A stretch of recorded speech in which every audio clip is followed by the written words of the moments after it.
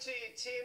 Listen, the New South Wales government have launched a great new program for kids. It's called Active Sports, where every child gets a $100 voucher to put towards the sport of their choice. Now, here in North Ryde in Sydney, Active Sports is launching today, and that gives kids access to all of the sports they want to try, whether it be cricket, table tennis, soccer, basketball, you name it, you can try it out here. Now, Active Sports and Court Sports also has fantastic coaches that will travel to all the schools around New South Wales and get the kids involved. Now, we've got a few legends of the games coming in today, and we've got plenty more coming your way. But first, let's go to the skies and find out what is happening with the weather right around the country. Good morning to you, Cairns. A possible